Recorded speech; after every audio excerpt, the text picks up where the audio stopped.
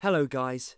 Today, I will show you how to download latest version of stealabrainrot with 9 November update. Be sure you already opened your Roblox account in browser, like Chrome, and just repeat step by step this video guide. Okay? We see opened stealabrainrot page. Right click on this page, select inspect, switch tab to the network, and reload the page. Wait until all game sources will be loaded and scroll tab up until you will see a stealabrainrot game source. Right click on it, move your mouse to copy, and select copy all as PowerShell. Okay, now we can go to the Roblox helper page and open game copier. I will paste direct link in this video description. Be sure it's totally safe and don't ban your Roblox account. Paste copied game source there and site will detect which game you try and download.